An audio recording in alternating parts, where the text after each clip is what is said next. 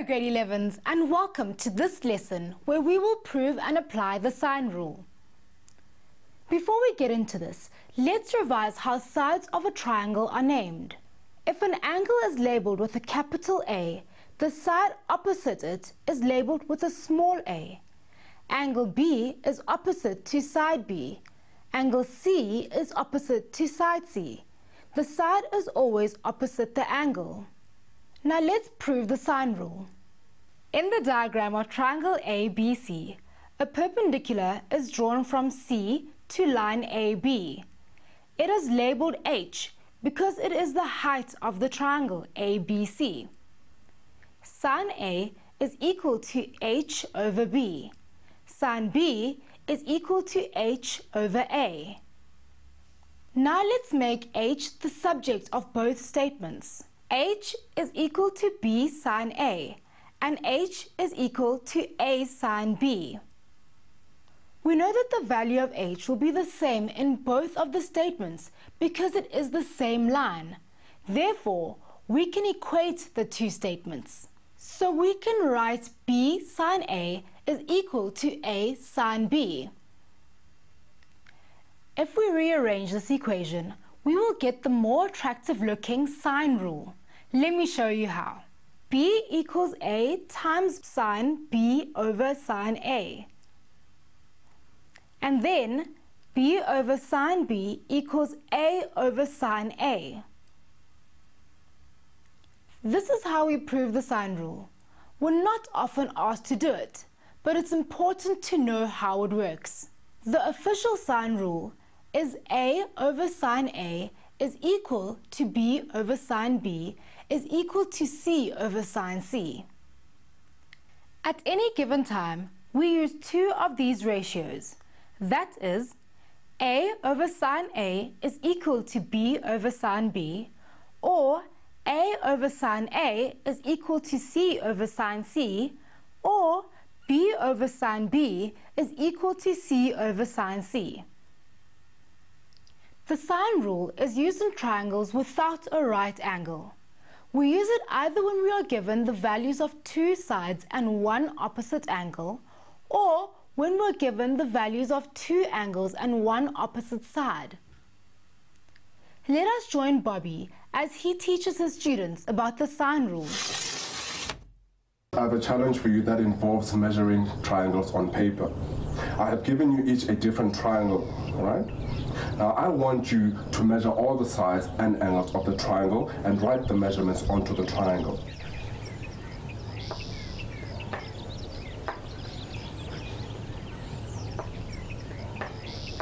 We're done. Great. Try to see if you can find any relationships or patterns in them. But I don't see anything. Can you give us some sort of idea what we're supposed to be looking for? Have a look at the ratio of each side length and the sine of the angle opposite it. For example, look at the ratio of sine A divided by A. Then look at the other sides and angles. Can you find any patterns or relationships in them? Okay, sine A divided by A.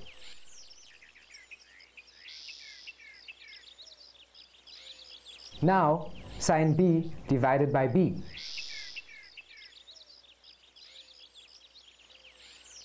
And sine C divided by C. Hey, I get the same answers for each of these ratios. What did you get? My answers for the ratios are actually also the same. And that's what I wanted you to notice. What general rule do you think we might get out of this? In other words, can you make a conjecture about the ratios you've found? In my triangle, I can say sine A divided by A equals sine B divided by B, and it equals sine C divided by C. That works for my triangle too. Do you think it can work with any triangle? Sure, and I actually think I found a rule. Good. What is it? I think that we could say that in any triangle, the ratios are equal. I mean, the ratios of sine of an angle divided by the opposite side. You're almost there. If you take any triangle, you'll find that the ratio of sine of an angle divided by the side opposite that angle is the same no matter which angle you choose. What we have here is called the sine rule. Another way to say this is to say that the proportion of sides and angles of a triangle are constant. But we've only tested 2 triangles. Don't we need to test more to be sure that the rule applies to every triangle? That's true. We can't generalize for all triangles based on only 2 examples. But instead of having to test hundreds of triangles, I can show you a proof that will show you how the rule applies to all triangles. Here's triangle WXY. We'll let it represent any triangle, so we can't use the measurements as part of the proof. But first, let's label the sides. Side Y, opposite angle Y. Side X, opposite angle X. And side W, opposite angle W. We want to prove that sine W divided by W equals sine Y divided by Y. We'll leave out the ratio of sine X divided by X for now. Just as with the other proofs we've done, it's useful to construct a perpendicular. So let's draw one from X and label this point V. Now, I've made 2 right-angled triangles named WVX and YVX. We can define the length of Vx using the trig in triangle VWX. We can also define Vx using the trig in triangle VYX. Let's look at triangle VWX, which is sine W equals opposite divided by hypotenuse, which is equal to Vx divided by Y. Now let's look at triangle VYX, which is sine Y equals opposite divided by hypotenuse, which is equal to Vx divided by W. Now let's look at equation 1 and equation 2.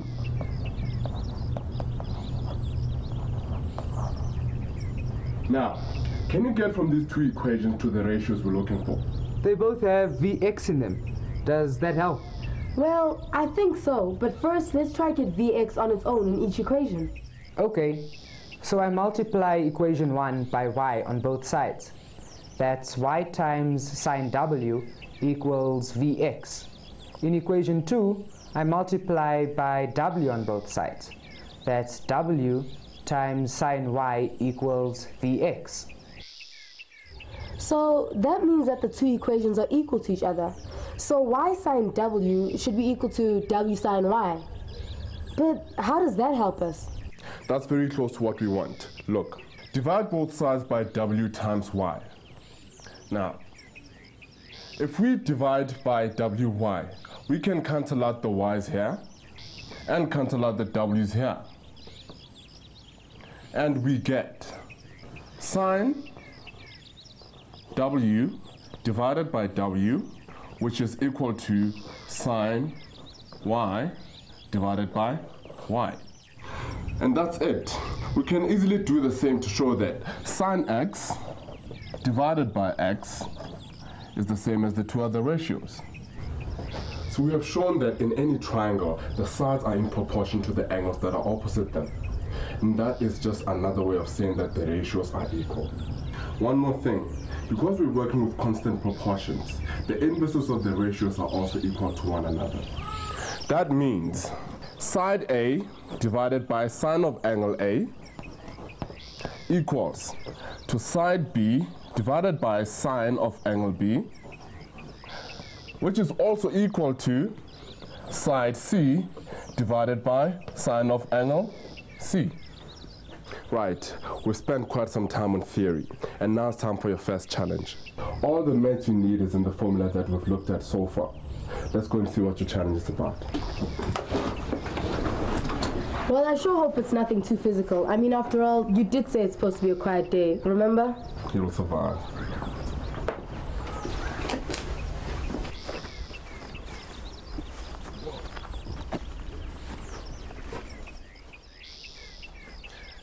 Okay guys, listen up. We've placed 4 pegs in the ground and joined them with the rope to mark off a playing field. But why 4?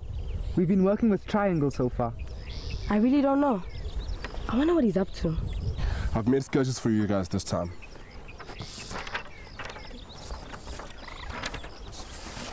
The 4 pegs are marked P, Q, R, and S.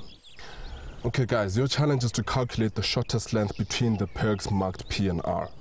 And you may not use any measuring tools. But we don't have any measurements. And our formulas only work for triangles. Don't worry, I have your measurements right here.